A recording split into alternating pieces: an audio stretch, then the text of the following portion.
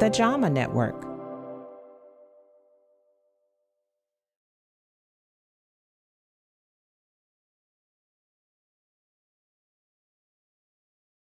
I'm Leonard Becarier. I'm a pediatric allergy and asthma physician, a professor of pediatrics and medicine at Washington University School of Medicine and St. Louis Children's Hospital in St. Louis, Missouri. Given the substantial morbidity associated with repeated lower respiratory tract illnesses in young children and the incomplete responses to a variety of therapeutic challenges and approaches that have been studied in the past, we felt it was important to explore additional treatment approaches in an effort to minimize the morbidity associated with these illnesses in this challenging population. We studied the value of the use of azithromycin or placebo initiated at the earliest signs of a respiratory tract illness in children 12 to 71 months of age who had experienced recurrent severe episodes of low respiratory tract illness in the past year. Our goal was to try to reduce the progression of these episodes to severe illnesses that would require prednisone, and also to try to reduce the burden of disease symptomatology during these episodes.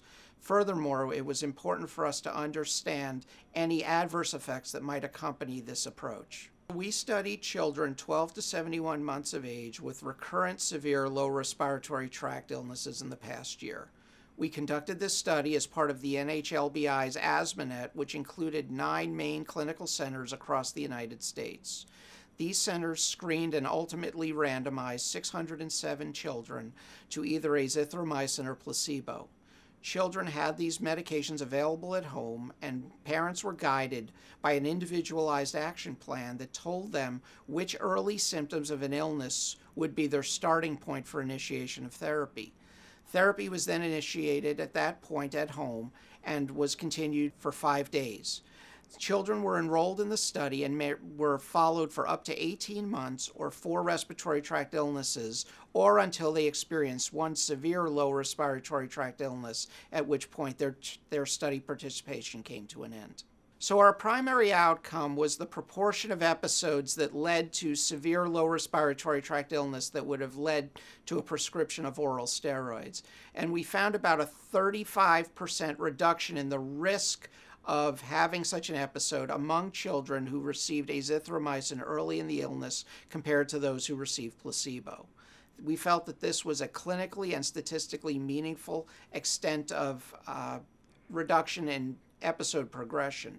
We also found that when episodes did occur and were severe, those treated with azithromycin had significantly less severe symptomatology based on their symptom burden during the illness. We also examined for downsides of this therapy, and given its antibiotic nature, the emergence of resistant organisms was a concern. We studied throat swabs from a subset of children before and after the study and found that there was a numerical increase in the number of children who had azithromycin-resistant organisms within their oropharynx, but the numbers of these studies were small, and these conclusions are still preliminary. The addition of azithromycin at the early signs provided a substantial proportion of children with less severe episodes, and thus provided a clinically meaningful effect for these children for whom prior therapies may or may not have been effective. We need to explore further and in larger numbers the real impact of the development of antibiotic resistance with this strategy, because while it is effective in reducing symptom burden, we do need to balance that with the effect of antibiotic resistance emergence, both on an individual patient level and at a community level. So that will require further study. The other major question that remains unanswered is how this therapy compares to other therapies which are currently in use for this condition, such as daily or as-needed inhaled steroids during these episodes. And we would like to study how to directly compare these approaches to determine which may work the best and in which children an individual therapy might be most appropriate.